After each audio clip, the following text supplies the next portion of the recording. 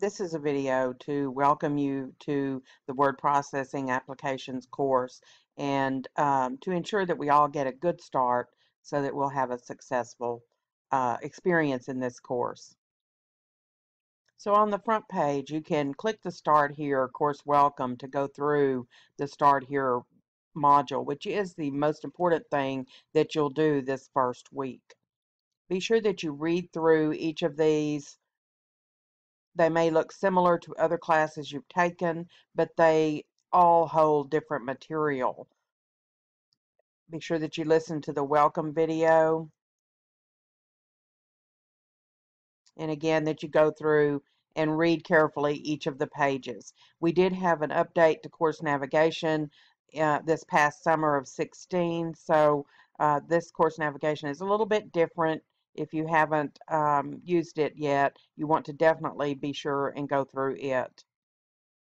If you should have to leave after you've read some of the pages and you don't get to finish, you can always, when you come back the next time and land on the home page, you can always click modules and go back to where you left off.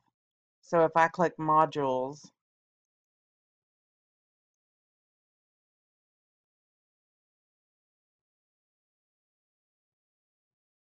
and I was just on course navigation, then I could go to changing notifications. What you might want to do is put a sticky note on your computer that tells you where you left off, or in your book or on your desk or on your calendar, make a notation to do. Use your smartphone if you have a smartphone for your to-do list so that you'll know where you left off and can go back to it quickly. All of the module pages are meant to help you get started quickly and easily. So the course overview and course objectives page will give you a general idea of what you'll be learning in here, the objectives for the whole course, and how you're going to meet those objectives. The necessary skills gives you an idea of what you should already know before taking this class, so you don't feel overwhelmed with things that you should have already known and have to be frustrated trying to learn those real quickly. Required materials, that gives you your ISBN. This is a textbook or ebook that is a code with materials, so you want to be sure you do not buy a used. You can buy a used hard copy textbook if you want to use, but it's not required. You won't be typing that many things out of the ebook, so it's mostly going to be a reference of looking up things. So you do need the code, though. It is required. And the technology that you need, hopefully you've kept your computer up to date, and so you are ready to roll with the technology. Course and institutional policies, be sure you read those. They're also in your syllabus. Support services, how to get help, how to get help with advising, how to get help with financial aid, how to get accommodations, how to get any kind of help just about tutoring that you might need. Course structure is how the course will work. So it will give you the information for what will be first, second, third, and throughout the semester. Course schedule and grading, also in the syllabus.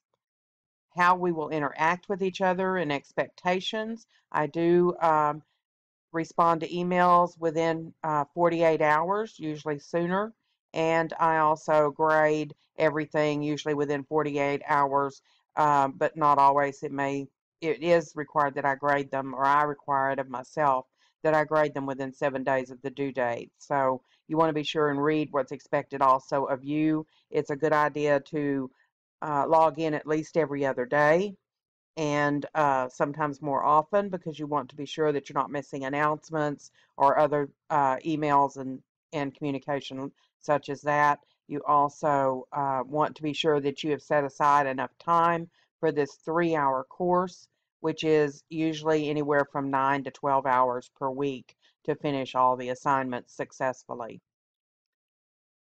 I do not live in Alamogordo or New Mexico, actually, so if we want to meet, we can meet virtually using Adobe Connect. It works real well. I'm pretty experienced in it, so please don't hesitate to reach out and ask for a conference in the virtual conference room.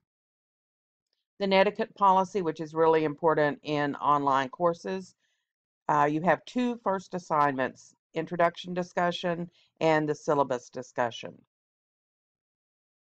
The next thing you'll do this first week is to register your code. And all the information you need is here under that module for registering your code. So please be sure that you do read all of that and become familiar with how to register your code. It's a pretty simple process if your computer is up to date. You've kept Windows up to date installed. You've kept your Java and Flash up to date. You shouldn't have any problems registering the code. But if you do, there are some help files here and some other ways to get help, as well as keeping me in the loop so I know what's going on. And then your first, we call it the zero tutorial, is managing your files. It's a good idea to learn all about how to organize yourself, how File Explorer works, and also how unzipping files works and zipping files. So if you're already familiar with this, it won't take you long to complete it. It also shows when everything's due here, as well as the points. And then the next one, the first tutorial, getting into the meat of word processing, is tutorial 1, creating and editing a document. At the end of each week, when most of the assignments are done, you'll do a journal. It's a pretty quick assignment, but it does count as participation.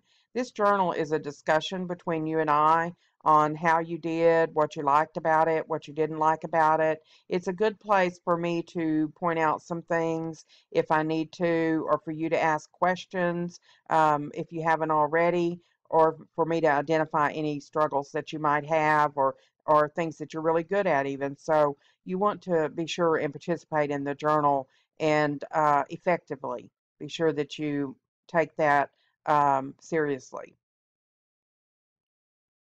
This course is integrated. That's the last thing I'll talk about in this video. That means that you will not have to log in to a second site. That is one of the biggest complaints about using the codes. So all your logins will be done through Canvas. You do not log in, you do not register anywhere else, only in Canvas. And also it means that your grades will go over immediately. So once you've completed an assignment, it will show up in the gradebook in Canvas. So that's the reason I integrated the code with the course, so that it would do those two things. If you have any questions, be sure and contact me. You should find my contact information all over the website. So just let me know if you have a question.